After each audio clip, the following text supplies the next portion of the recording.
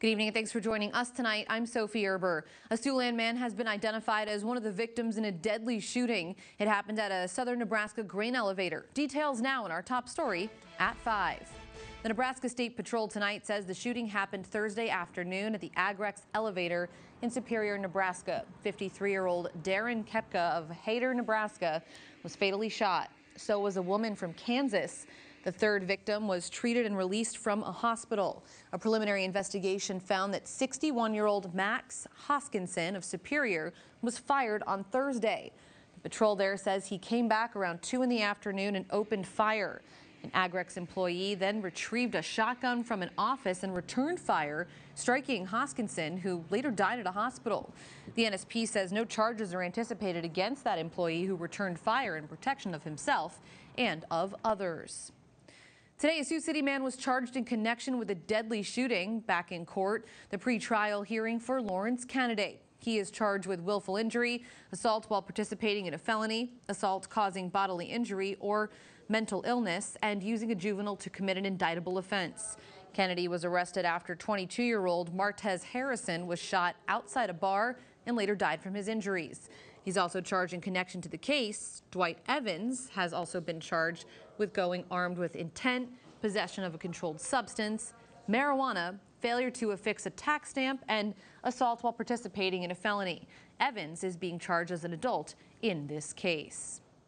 Authorities tonight searched Armstrong City Hall this week as the investigation there continues into misconduct by city officials. The misconduct investigation kicked off back in February of this year. Then Mayor Greg Bum, Police Chief Craig Merrill, and former city clerks Connie Thackeray have pled not guilty to the charges against them. Mary Staton and Tracy Lang have pled guilty. The charges against the group include misappropriation of city funds, fraudulent public records, deploying a taser against a civilian in exchange for cash, and concealing embezzlement. Anyone with information about any of this criminal activity is asked to call the number there on your screen. That's the Emmett County Sheriff's Office, 712-362-2639. A Sioux Falls man is now behind bars after authorities say he sexually assaulted a minor in Marcus, Iowa. 22-year-old Jesus de Lira Limon is charged with third-degree sexual abuse. That's a Class C felony. According to the Marcus PD, the assault happened on September 25th.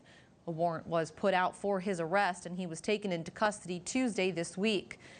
De Lira Limon is being held in the Cherokee County Jail on a $10,000 bond tonight. We are just weeks away now from the November 2nd election, and there are a few new voting restrictions that you should be aware of. Sioux City Auditor Pat Gill reminds Siouxlanders tonight early voting is still an option. Gill says so far the early voting turnout has been shockingly small, and he encourages the general public to get those ballots in as quickly as possible. The deadline to request your absentee ballot has since expired, but you obviously do still have time to cast your vote. That we're going to have a 90% reduction in the number of people who participated in this election 2 years ago by mail. 4 city council candidates will be on that ballot. Newcomers Ike Rayford and Matthew O'Kane, the incumbents Dan Moore and Alex Waters. In Sergeant Bluff, old roads are new again and they're open for travel.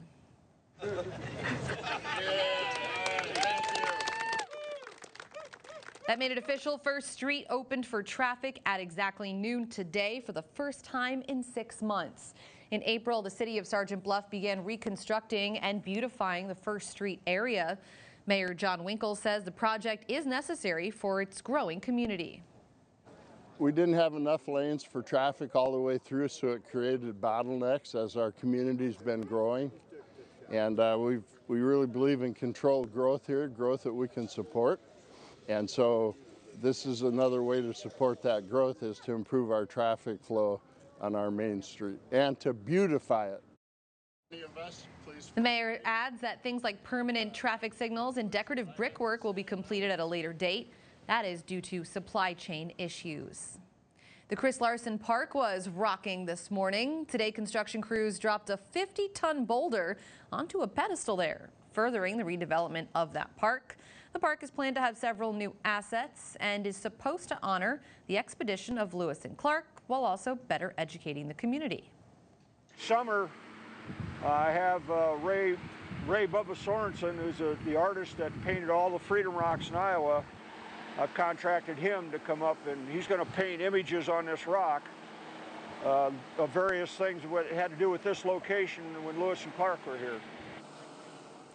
If you want to donate to the project, you can visit our website. That's SiouxlandProud.com. We do have a link available there for you. Cannot wait to see that be done, although it's not quite park walking weather, I would say, at least. Not the prettiest day outside, but temperatures recovering somewhat from yesterday. Yeah, not exactly. You know, we had some showers out there today. The temperature certainly dropped like a rock earlier on this week. Checking out those highs today, 40s and 50s spread across the map. 54 for Sioux City, 53 in Yankton. Checking the Friday night football forecast. Moving forward in time this evening, you can expect to have some kind of chilly conditions in the bleachers, as it looks like we'll have mostly clear skies as temperatures descend through the 40s into the 30s through the second half.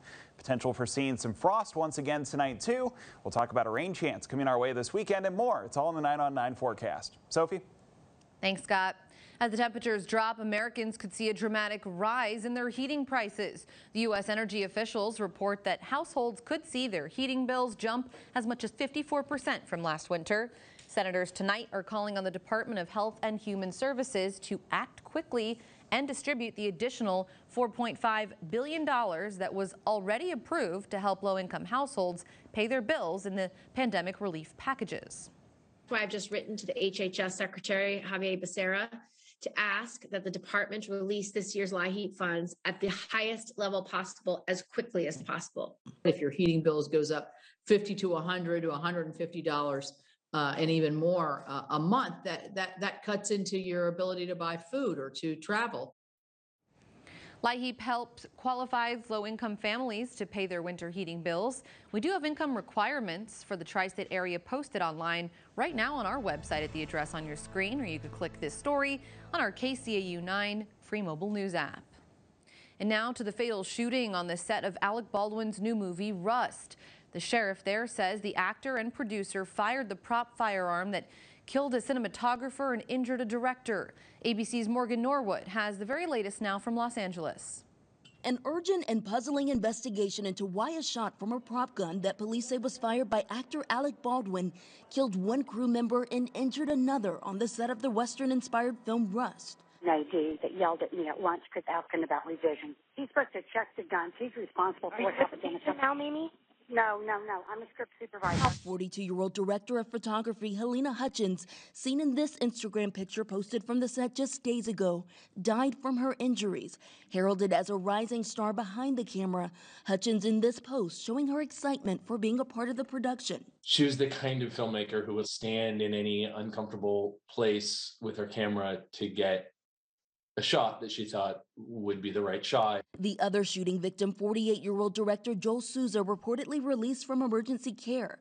Alec Baldwin tweeting Friday, "There are no words to convey my shock and sadness regarding the tragic accident that took the life of Helena Hutchins, a wife, mother, and deeply admired colleague of ours."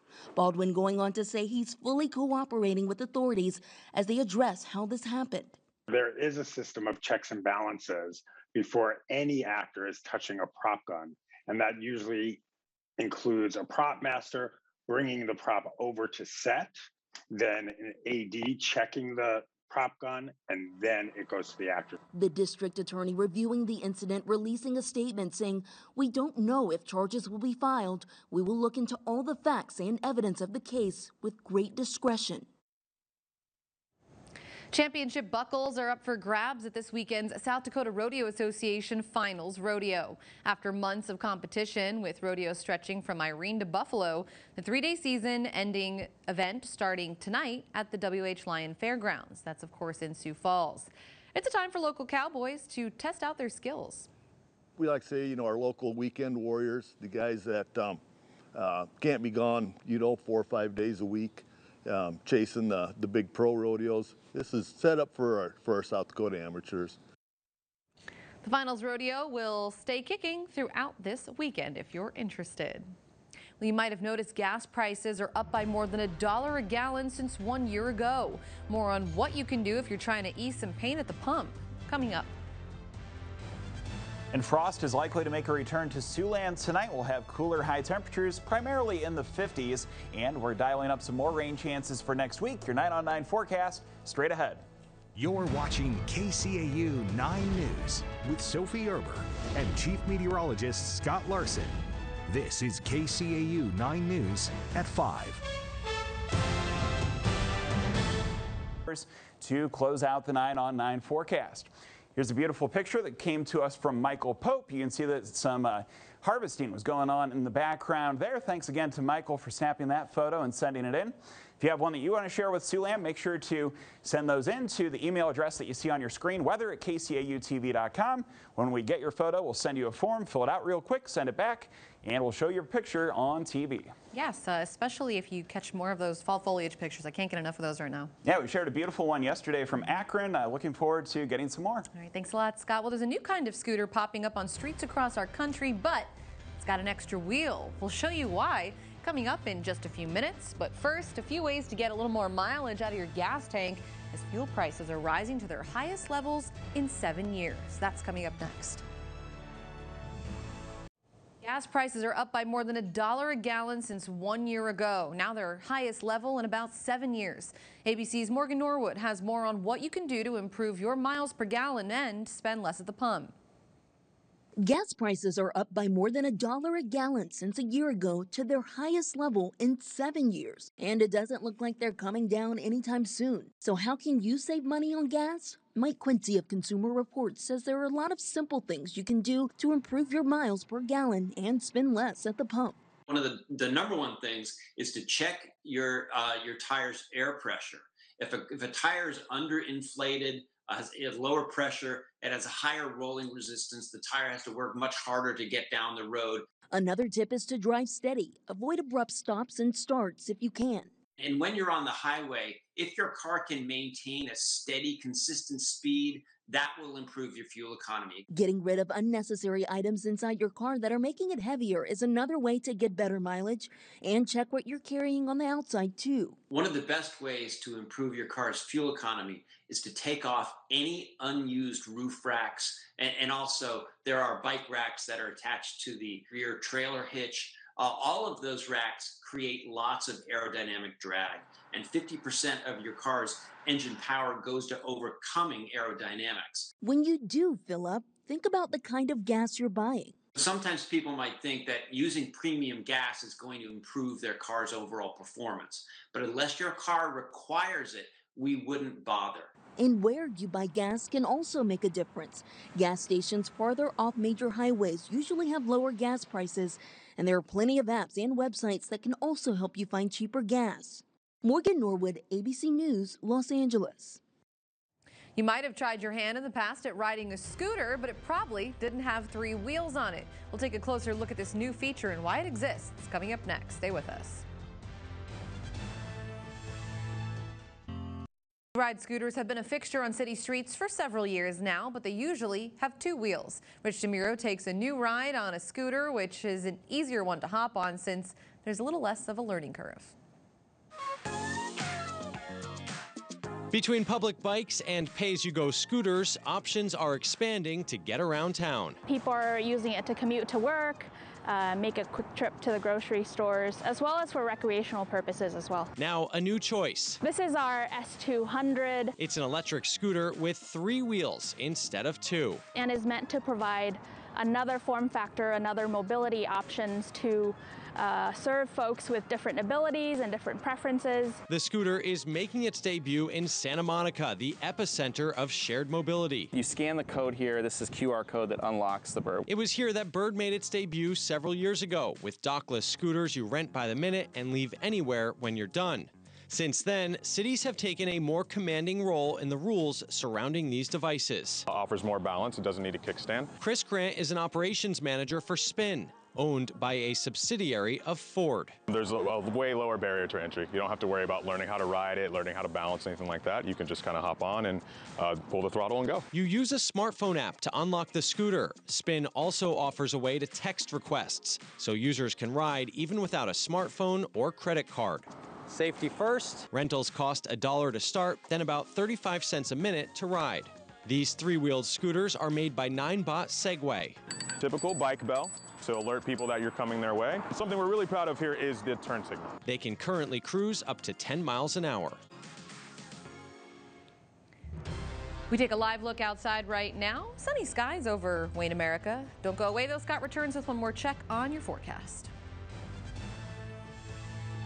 Before we wrap up here at 5, let's check in now with Tim for what's coming up at 6. Hi, Tim. Hey, good afternoon on this Friday, Sophie. Coming up in just a half an hour, doctors and nurses who continue to work on the front lines just a year into this pandemic continue to see problems. They tell us that they're continuing to become fatigued by the caseload, and it's going well beyond just crowded hospitals. They've also had to deal now with protesters and confronting misinformation campaigns.